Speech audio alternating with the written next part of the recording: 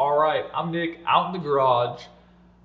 I'm going to take a few minutes today and I'm going to show you how I installed the camera mount on the front of the Hobie Mirage Lynx. We receive a ton of questions about rigging, and in the future we're gonna do what we're gonna do today. We're just gonna do it for every item. We're gonna take an in-depth look at how we rigged it, why we rigged it, show you guys it right here at the table, and then show you a first-person point of view at the kayak so you guys can see everything step by step.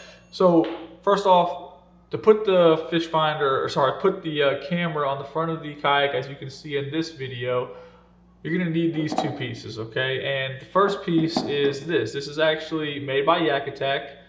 It is a SUP, as in paddleboard leash plug adapter. Now, it's on there for 15 bucks. There's two different listings. It's the same product sold by two different distributors. One's 15, one's 24. And all you really need out of it is this bolt. Unscrew it real quick, and you guys will get a better look at this bolt in a minute. This is the adapter that goes into the plug on the Lynx, also common in surfboards and paddleboards, why they call it the SUP leash adapter. It's important. All it's going to do is go into this, which is the Kayak Panfish Portrait Pro. I believe it's 60 bucks. There's a link below. It comes with this T-bolt. First thing we're going to do is pop this apart, loosen this T-bolt. We don't need this right now, but you can take this T-bolt, you can go back over here to your paddle holder, and now you have a paddle holder for whatever kayak you want to put it on, and I have those on the kayak as well.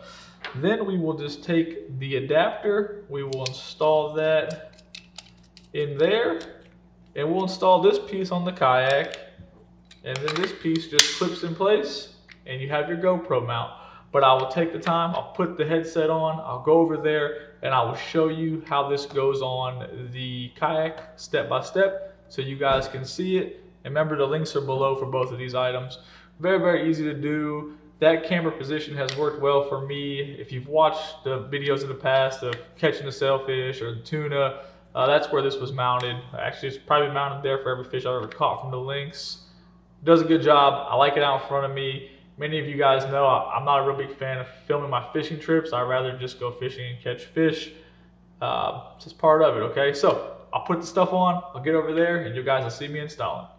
Okay, obviously we're over to the kayak. I put both of the parts back in their normal configuration. So like I showed you before, we're just gonna remove this piece, discard that for now.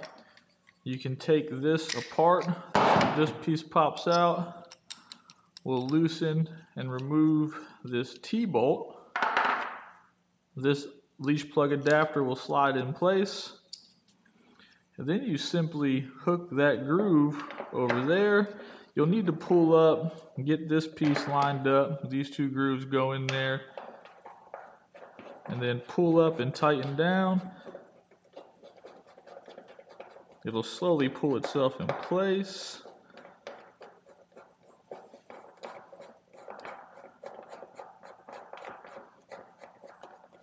It'll come down. This will be nice and firm. You don't need to hawk out or tighten it down too much.